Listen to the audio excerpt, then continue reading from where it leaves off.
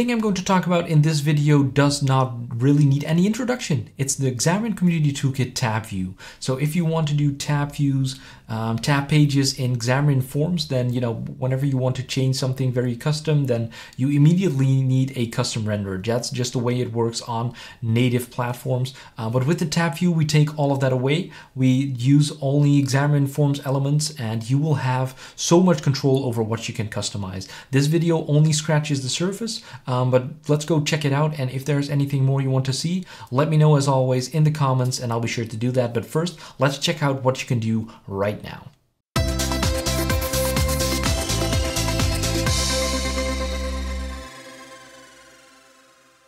So here we have a file new Xamarin.Forms application running in Visual Studio for Mac 2019. Now you have the exact same experience on Visual Studio on Windows, of course. It will just look and feel a little bit different, but here we are on Mac. On the right, you can see the iOS simulator running this application. This is just a template that you get out of the box. Now, I will be able to show you this demo basically only by using hot reload, which just allows you to edit your XAML, and whenever you save, it will show up automatically on your simulator on your device. I just need to stop it for now to install the Xamarin Community Toolkit, which is just a NuGet package. So if I go here to the solution and I right click on the solution level and say manage NuGet packages, and I'm going to search for Xamarin.CommunityToolkit. Here we go. Just last night at the time of recording, I have released version 1.0.1, so be sure to check that out. It doesn't have any great new things, but I had mistakenly added a dependency to the markup package right here, so you got that for free, but that wasn't intended, so I've removed that dependency, and now you can just install these packages separately from each other. So add package right here, you want to add them to all three of your projects, so the Android and iOS one and the shared one, because the shared one will have all your abstract bits, in this case the tab view, and for iOS and Android, of course, we want to have the renderers in there to render it on that platform. Now, I know for sure that Android and iOS are supported. I'm not entirely sure about UWP, but the other platforms are not supported, so GDK, macOS. If you are an expert in that, please feel free to, contribute that tab view to the other platforms and make a lot of other people probably really happy. Although I'm not actually sure if that's the case, because I think TabView might use all Xamarin.Forms controls. So maybe, please try this out and let me know in the comments. Maybe I'm very much mistaken here and I'm too much in the mindset of how Xamarin.Forms work, because I think TabView is a composite control. So, that will just use all Xamarin.Forms elements, and this should just work on all the platforms. So that is really, really cool, actually. So go check that out. Let me know in the comments if you are using it on anything else than iOS and Android, and let me know how that goes. Okay, so the toolkit is installed, and I'm going to add one more thing before just running it again, because to use the toolkit, you can import this namespace right here, which is XML.ns. I'm going to name it XCT. So if you want to do anything else, that is fine too. But here you can see we have one of those fancy URLs, just like the other ones, like forms, for instance, here. And we have this one, 2020 edition toolkit, and this imports all the namespaces you need. So now when you just do XCT, XCT, you can find all the things that are in the toolkit. Now, how cool is that? You don't need to put in all the other different namespaces in here. You just do this one and you got access to everything. So actually, let's import the tab view right here. Let's do that. Now this becomes red because in your page, you can just have this one element, of course. So this is going to break, but I'll fix that in a moment. Actually, let's remove this for now. Let's run it first so I can just do updates while I'm talking about this. And while we're doing this, waiting for the app to come up. So here it is already installing. There we go. So now we have the same application back again. And now I can say XCT tab view. Whoops, the tab badge template. That is very interesting as well, but I'm after the tab view right now. So adding the tab view, and the tab view is just, that is basically the equivalent of the tabbed page, if you will, where you can add like different pages to your different tab in the tab bar. So what we can do, I'm just going to copy this. Well, actually, I'm going to cut this whole stack layout here, and I'm going to add a TabViewItem in here. So a TabViewItem is basically the equivalent of your tab. And inside of that, I can say TabViewItem.content. The IntelliSense mixes it up here because I am making this a closing one. Here we go. Let's do this. And now inside this content, I can paste this whole thing here. Let's make sure we format this nicely. And whenever I save this, you don't see much of a difference. You see suddenly a white bar here at the top, which is actually the tab bar that you're looking at. But you know, in iOS with the notch, you can't really see it that well. And we didn't actually add any text to this TabViewItem. So we'll get to that in a minute. But you can see this is now our new page wrapped in a tab view. So this is the only tab, so this is just looking fine. But the one thing we forgot to do is, of course, the title. Here we go, TabView sample. Here we go, save that. Boom, TabView sample. Okay, now we're on the road.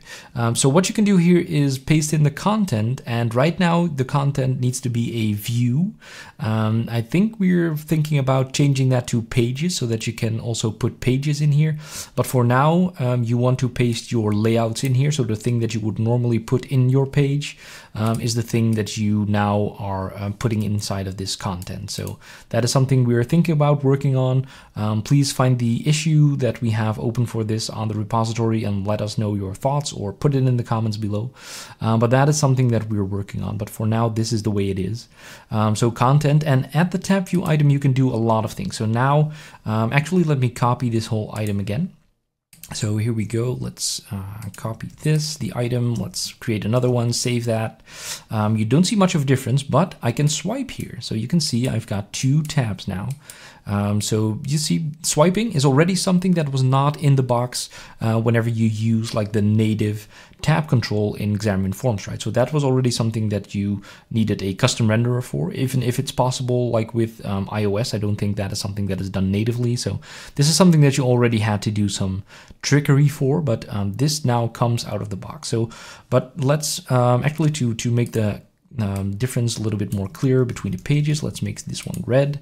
So now we have two tabs, right? So that's really cool. And in our TabViewItem, we can do a lot more. So one of the things is say add a text, and we are going to say page 1 here. Save that, and you can already see it here just outside of the notch. You can see that page coming up. And whenever I do this for the other one, I say text is page 2. Here we go, save that, and you can see it here because it distributes it evenly over the space that's available here. So page 1, page 2. Can I click it? No, see, I can reach it just below the notch. So you can see I can change it with the tab things here, or I can swipe it. So that's how you navigate these tabs. And I can add multiple more, and it will still just work. So on iOS, it's normal to have the tabs at the bottom, but you can see you can also have them at the top. So that is cool. So now we go to our tab view level and we say placement. So here we have tab strip placement, and we can say bottom. Whenever I save that, you can see, boom, it moves to the bottom down here. So now we have page 1, page 2. We can flip over them by just clicking these, or we can still swipe it. Of course, you can also disable that swipe thing. So is swipe enabled? If we set that to false and I save it again, then you can't swipe anymore, and you can just do it by clicking on these. So this is more like your traditional approach that you would take. But I like the swiping for here, so let's keep it.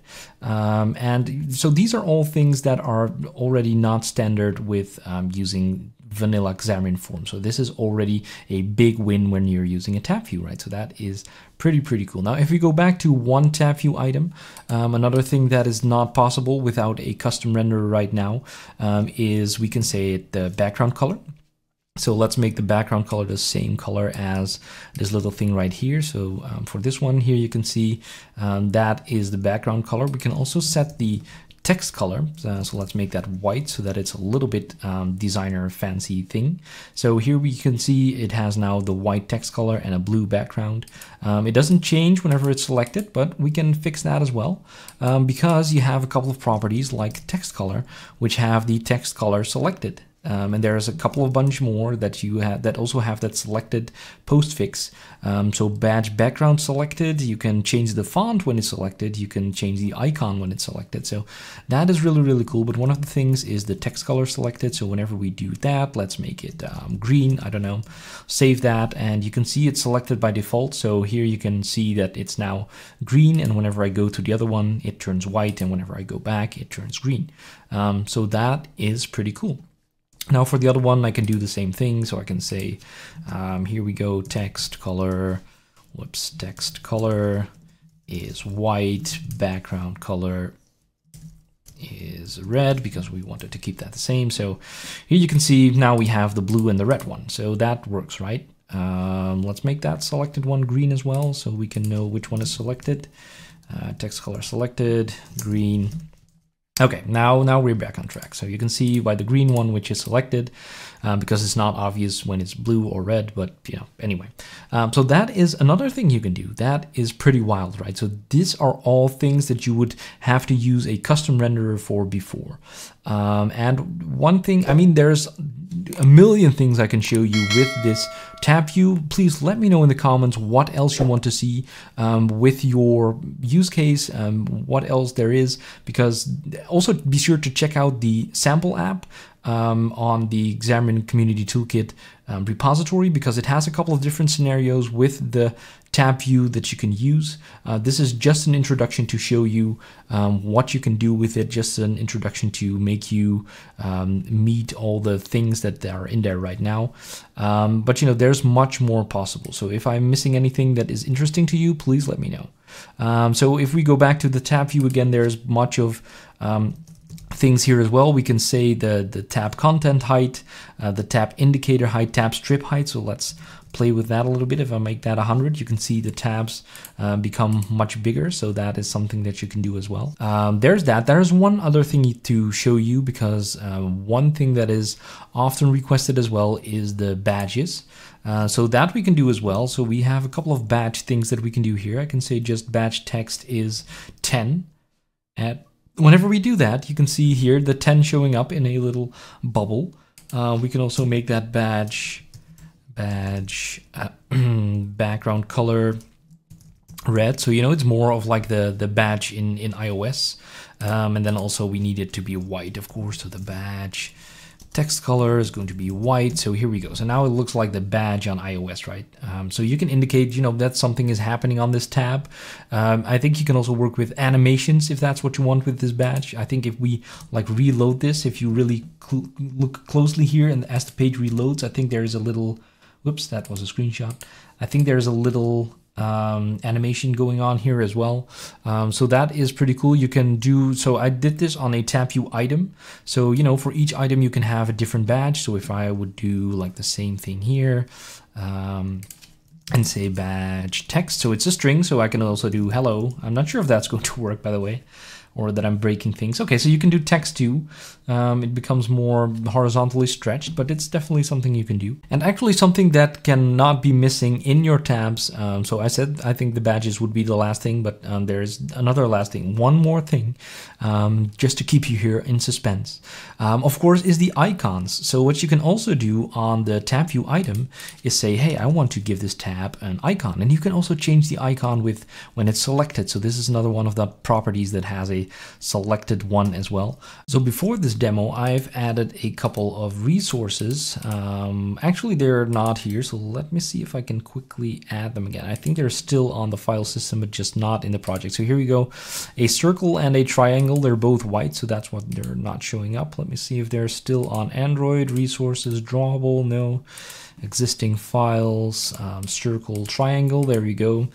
And of course, if you want to do this right, you want to, you know, add all the different kind of resolutions for the right pixel density and that kind of stuff. But I can just say icon, and I can say circle.png. And if I save that, I should be able, there we go, to see the circle. And if I do the other one here, I can say icon is triangle.png, save that. And there we have the triangle, see? So you can also have icons. You can have different icons whenever they are selected. So that is something that cannot be missing as well from your tab, of course. And that is basically how you do the basics with the tab view. Again, if you want to see a little bit more in detail some things, please let me know in the comments what you want to see. Also be sure to check out the sample application in the Xamarin Community Toolkit. You can go there easy and quickly by using the URL aka.ms/xct. That will bring you right to the repository. Be sure to check out the sample app under the samples folder and have a play with this yourself. And these were just a couple of options: icons, swiping to select a tab, different text colors whenever you select a tab or not, different icons whenever you select the tab or not, badges, badge support. This is wild. This is wild, and it's so easy to use. You know, the syntax is just super simple, if you ask me. So, you know, get started with this. Let me know how you like it. If there's anything else I've said this a couple of times already. If you want to see a different scenario with tab views, please let me know in the comments. I know you like this video, so just click that like button, click that subscribe button. If you want to see more videos and want to be immediately notified, ding that bell, become part of the notification squad, and I'll be seeing you for my next video. Keep coding.